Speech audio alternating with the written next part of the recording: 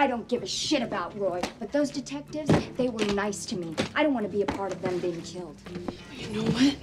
You shouldn't have left our money in your closet. Well, how was I supposed to know you were gonna shoot Roy in my house? Don't raise your voice at me.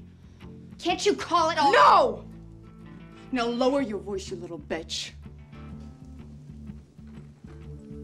What did you call me? A bitch? You know, Roy put up with a lot of shit, too. You were never supportive of his career. Yours always came first. You made your husband feel like shit. That's why he cheated on you. You deserved alimony. You liked him. You really liked him. Of course I liked him. Roy was a likable guy. He knew how to treat a woman. But then again, how would you know? You were never there. You were always too busy training for your next event. That's why your husband went to other women. His little worm couldn't even satisfy him in bed.